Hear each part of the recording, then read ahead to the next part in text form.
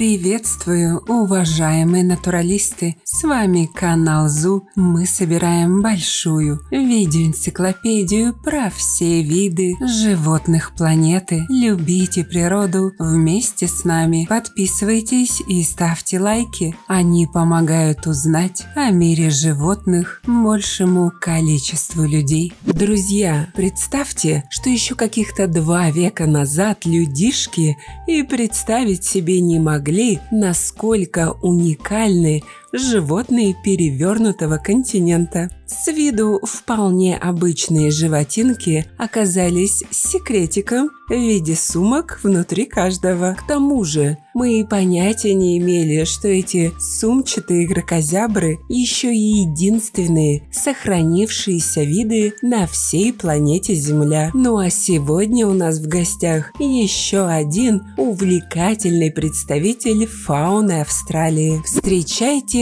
пятнистого кускуса, представителя семейства поссумов. И для начала надо разобраться, кто такие поссумы. Поссумы – это никакие не опоссумы, которые кочуют из Америки в мультфильмы и обратно. Поссумы – это совершенно другой вид животинок, которые мало того, что живут на другом конце света, в Австралии и близлежащих островах, так еще и постоянно хвастаются своими сумками. Так вот, наш сегодняшний друг – это самый крупный представитель поссумов. Длина его до 65 сантиметров, хвоста до 60. Вес пятнистого кускуса колеблется от 1,5 до 6 килограммов. Кстати говоря, на заре открытия нашего канала я делала ролик про медвежьего кускуса и про лисьего кузу. Найти их можно в плейлисте «Не хищники». Пятнистый же кускус знаменит своими пятнами.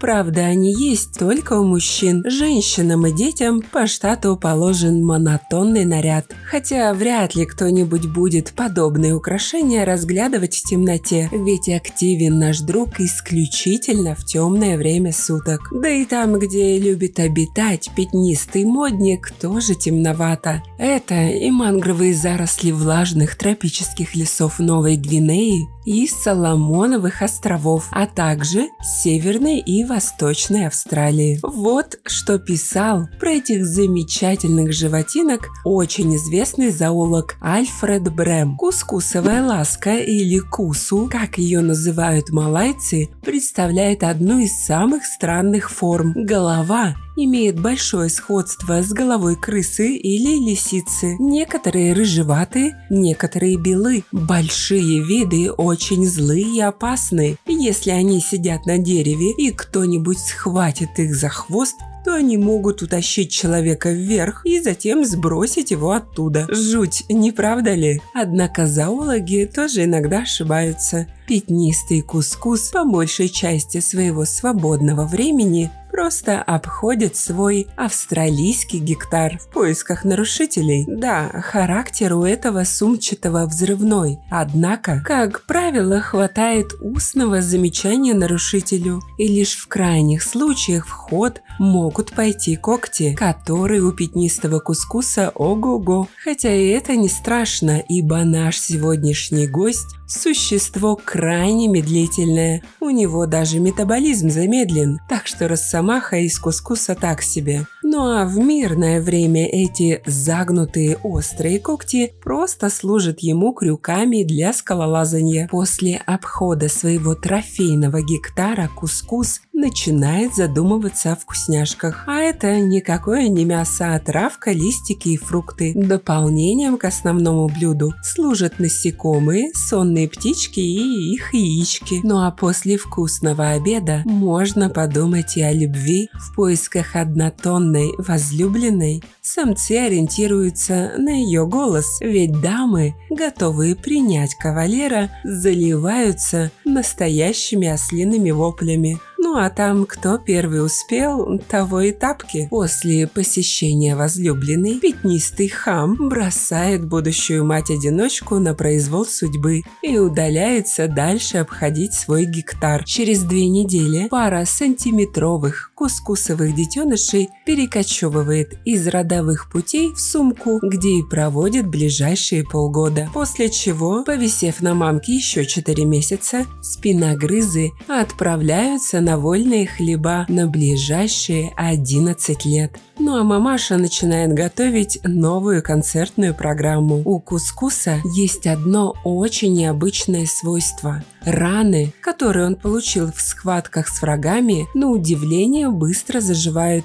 Причем даже серьезные и глубокие повреждения, которые для других животных могли бы быть смертельно опасны. В результате, спустя считанные дни после самого тяжелого ранения, кускус снова обретает боевую форму. Этот факт весьма странен ввиду его замедленного метаболизма. А как вы думаете, с чем связан этот замечательный факт у нашей сумчатой недоросомахи? Напишите в комментах. Становитесь спонсорами проекта всего за 99 рублей в месяц. Этим вы поможете популяризировать зоологию, что очень важно в современном мире. Также обращаю ваше внимание на то, что у нас появились дизайнерские брендовые футболки от канала. Приобрести их можно по ссылкам в описании к видео. Спасибо, что посмотрели этот ролик. Не забывайте ставить лайки, писать комментарии о том, какого бы животного вы хотели бы увидеть в следующем видео и делиться этим видео с друзьями. Это очень помогает развитию нашего небольшого сообщества. Подписывайтесь на наши паблики по ссылкам в описании к видео. Там много интересного. С вами был канал о животных ЗУ. Мы собираем большую видеоэнциклопедию про все виды животных планеты. Любите природу вместе с нами. До скорых встреч!